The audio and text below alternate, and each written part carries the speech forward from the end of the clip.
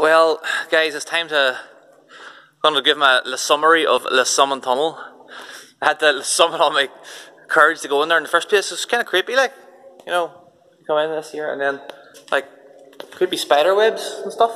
But, see, I was thinking I could climb through there because it's, like, good for skinny people. So if you were bringing kids, you could just pass them through. But, top tip, this, like, big gap in the fence. Probably, you know, easy to get your head through and stuff. Is it worth 35 mile trip round cycle? No, probably not.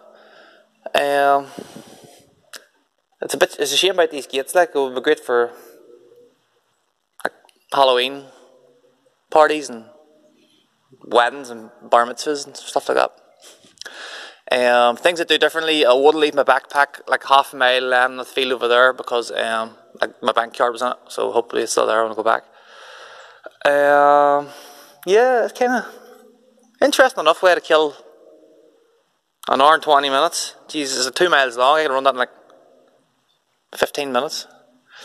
Yeah, seems like a lot of waste of effort, like.